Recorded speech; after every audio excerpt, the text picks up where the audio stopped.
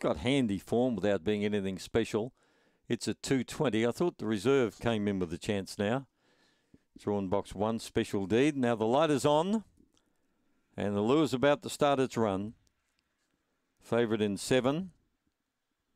They're off. Aston Ruby was slowly away. Beginning fast was Shimmy Shana to lead from Blue Star Panther, Midnight Sabon. Zinfandel Bell, they're coming into the picture now quickly, is Special Deed, making up good ground. Out wide on the track, Aston Ruby is out of it. Coming to the turn, this has gone very quickly. Special Deed has just swept around the field and goes on to score by 2 or 3. Aston Ruby got up to run second.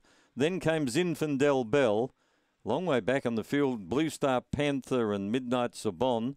And Shimmy Shana, who led, has finished back at in the field, 22.67. And that was impressive. It came from nearly last. They don't do that in 388s very often.